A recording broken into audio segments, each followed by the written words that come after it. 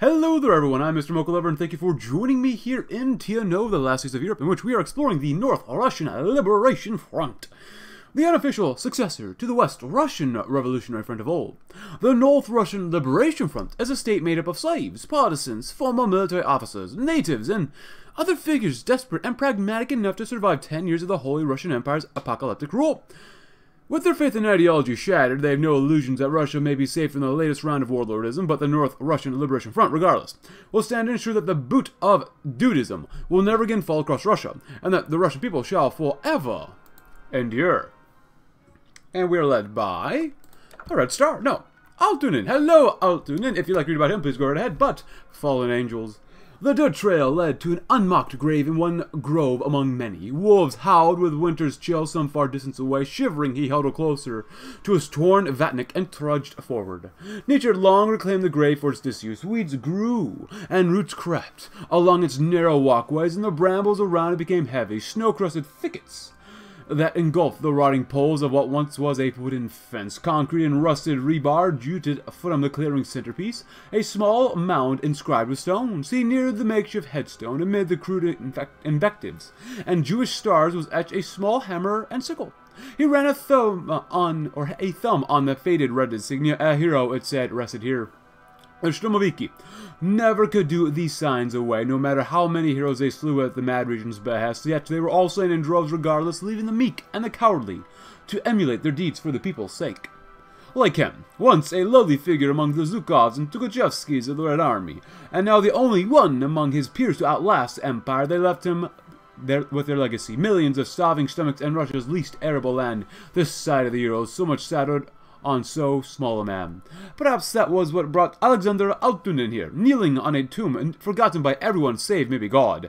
As the pale moon glowed wanly and the cold bit into his skin, if he murmured the right words and stayed long enough, then maybe a proper hero would rise from his slumber and save Russia from a slow, painful death. Yet Clement Voroshilov slumbers, still unheeding, and we have the national spirits, nothing left but the people. Wow, that's not a lot of political power, but a lot of defense of core territory, an unthinkable position, as well as a very salted earth. Oh boy. The bear and the lion. But let's go do some technology first, so we shall get some Strellas.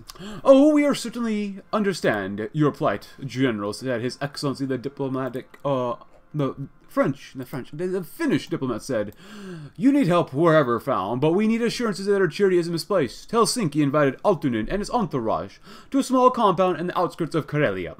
A respectable distance from Anislina, the squat concrete gray edifice defied the endless white landscape while still enjoying civilization's amenities. Electric lamps, thermostats, toilets, feasts. Finnish hospitality left the general warm for the first time in years. They should have anticipated Finnish deceit long before the diplomat offered vodka. Pride would have spirited them back to Angolsk. They may not even have left at all at last. Now, they were in Finland, facing a dilemma with only a single answer. No, two nations can coexist without respecting each other's sovereignty, the diplomat continued. Vacuous proclamations may suffice now, but in 10 years' time, when our children may yet stare at the Soviet cannons from across the Neva, the diplomat tapped at the leather-bound treaty on the dinner table. That's what ink and paper is for.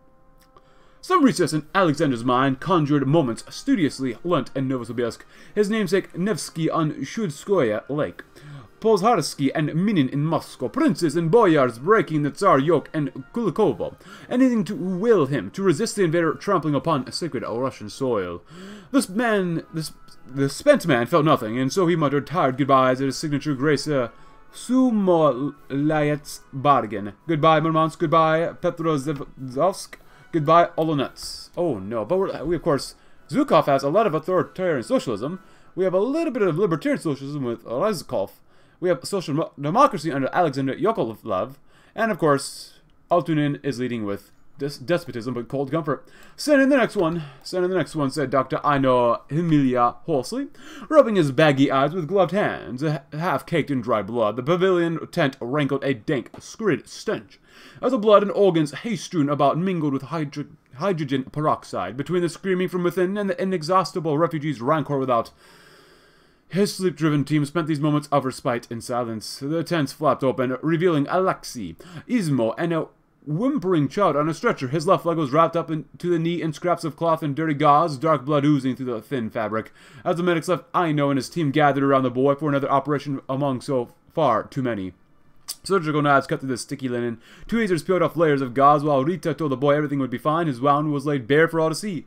The boy screamed. Rita and Hezja sobbed. Someone, could be Veno, could be Evert, expelled their lunch under the tent's thin walls. Time slowed for Aino, and his eyesight grew ever clearer, as if he could pinpoint every pulsatile, bone pore and blackened vein on what used to be a leg. He had first heard of the taborite and cumpula, chlorine trifluoride, and more besides, said the Department of Chemistry. Tissue death in half a minute and necrosis in 5, said Dr. Venamunin. Few survive before they can even feel their skin rot and peeled off, so was this boy lucky or not? Dr. Aino shook his head. As the world around him returned, no time to waste with half a healthy limb. Vino, he shouted, breath shaking, get me the bone saw. Remember your oath, son of Asclepius. Oh man, that is quite painful. Oh my goodness. We've outlawed slavery, we've opened refugee programs, no draft exemptions for your draft. Support weapons? Alright, you want some support weapons? You can have some support weapons. Doesn't matter to us. Economy laws, high taxes, limited exports. Illegal child labor. Why? Low pensions, no employment subsidies. But not too proud to beg. And in the spirit of human fraternity, we enjoin you to send assistance for Russia's blighted lands. Larger hacking fits racked Grand Marshal Altunen as he wrote on an old memorandum, doubling over against his desk for support. The oil lamp's embers danced with every cough and cast erratic shadows all over his dilapidated office. It was a quiet night otherwise, only crickets and the moon sparkled waves of the northern Vina crest hither and yon, reprieved Arkhangelsk from midnight's ambient silence. Alexander reached for a napkin, wiping blood, spit and sputum off his lips and table. Sighing, he picked up his fountain pen and finished his letter to be King of England. It laid with the seal it fixed on top a pile of letters, each addressed to different men from different nations, but all carrying the same incessant appeal. These were the product of sleepless nights between which Dr. Bragninsky had urged him to rest. The Grand Marshal was no ignorant fool. He'd seen Stavka's estimates, 20 Russians an hour lost to hunger. A full night's sleep would condemn a century and a half. Better he catch sickness putting food on a peasant's table than lose a company after every nap. With perfect timing, Vasya barged in as his cops returned. Alexander all but shoved the letter pile onto his secretary's person. To the Finnish embassy, he said in between heaves. They'll know what to do with it.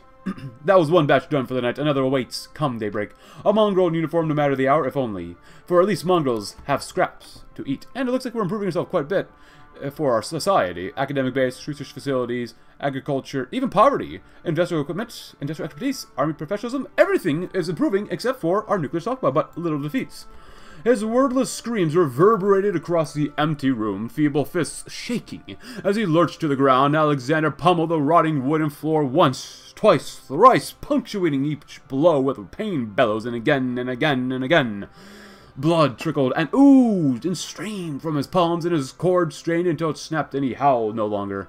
The pitiful man choked shallow breaths as he laid there, prostrate, speechless. Shakily, he knelt up, sifting through broken chairs and broken glass until he met face to face with the fount of all of his woes. Glimited eyes pierced holes up and down the crumpled, bloodied paper as a faithless man prayed to every god he knew that its contents were false, that some divine inspiration would smite its wrongs and assure him all is well. Years hiding like mice from the Shtumoviki, months whoring Russia out to the road for morsels, sleepless weeks staving off Larionov, Milikik, famine, petty gangs, his own bad word men from over-drinking. All for today when they promised aid would come, promised enough to feed his people, not a 100th, not a 10th, not a 5th, but every Russian under his charge. It had to be enough, right? Minutes came and hours went. No god answered his hollow prayers, no miracles changed the manifest tally, barely enough to feed a third of Arkhangelsk, and only Arkhangelsk for a week. No more help will come for Alexander Altunen, the Red Army's disappointment. He was now alone, abandoned, useless.